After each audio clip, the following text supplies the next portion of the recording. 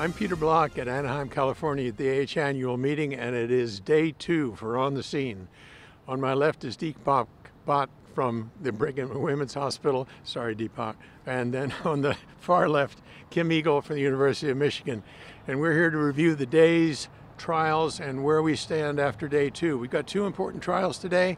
CANTOS was a reduction of inflammation after myocardial infarction, and Gateway, a bariatric surgery study, one of my favorites. So Deepak, go with CANTOS. Sure. I think it's a terrific study. It was presented at ESC, of course, with great fanfare. But what was presented here, I think, is as important.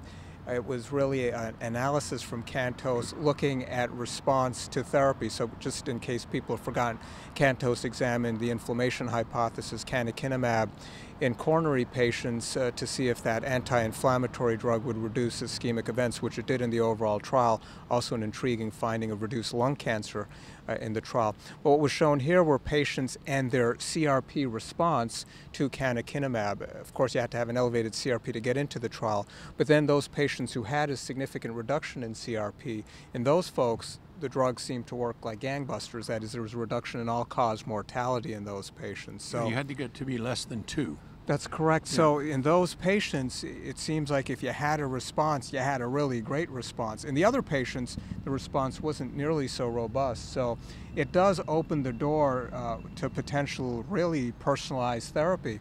And this drug, we don't know what its approval status or cost would be, but in theory, one could envision a world where if it were approved, you give a dose. If the patient has a significant response, then you continue it, and if they don't, you stop it. And then you could really maximize benefit, hopefully minimize harm, and minimize cost. So it could be Kim, attractive. you're worried about the Well, harm. yeah, so this drug potentially can cause higher risk of infection. And in the first study that was reported earlier, there was, I think, a doubling of fatal infections. And still is in this trial. There is, but the good news is that this trial suggests that the overall mortality and the cardiac mortality trumps that hazard, and so that certainly is good news. The other part that Deepak mentioned is that this response to the drug potentially allows us only to use it in patients who are going to respond and not use it in other patients. So then we get rid of that risk. Well, this is like treating hypercholesterolemia, right? Give a statin. If your LDL goes down and your total cholesterol goes down, you continue the statin. If not, look somewhere else. Yeah, and it's very common in the diabetes world where endocrinologists will start, say, a DPP-4 inhibitor. If there's not a good response, they won't just continue those expensive medicines. So, that type of personalization, I think, makes a lot of sense. We don't do a lot of it in cardiovascular, but maybe we'll start.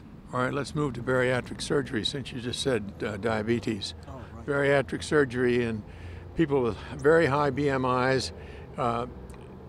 Kim, give this one a shot. What do you think about hypertension and bariatric surgery? So this Gateway was a randomized trial of a fairly small number of patients that were randomized to either bariatric surgery or typical medical therapy, and the primary endpoint was looking at blood pressure control.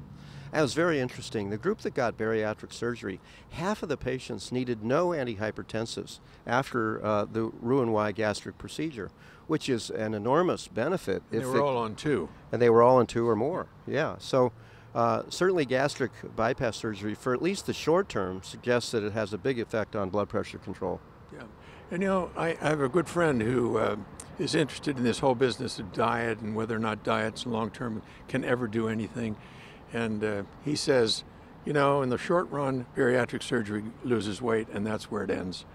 And so it seems that as an operation for people who have very high BMIs, it's extraordinarily effective, even though some people do not necessarily get better.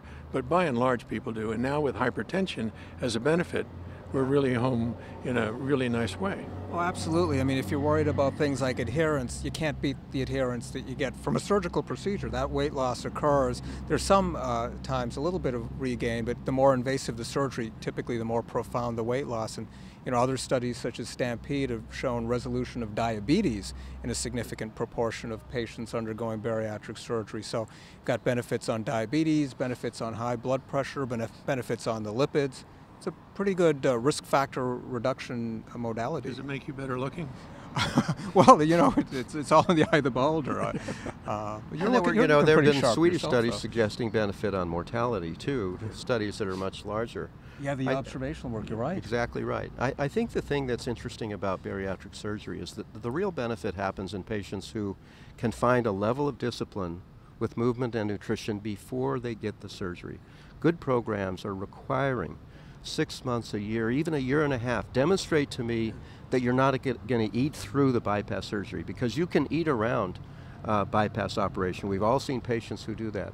So this type of therapy, I think, makes the most sense in a very disciplined program that does that. You know, one last word, and I think that it's important to point out that in programs that do well with bariatric surgery, the key, like in coronary artery bypass graft surgery or in any other kind of cardiac surgery, is a good surgeon as well. This is not a minor operation. Yeah, No, you're that's right. important.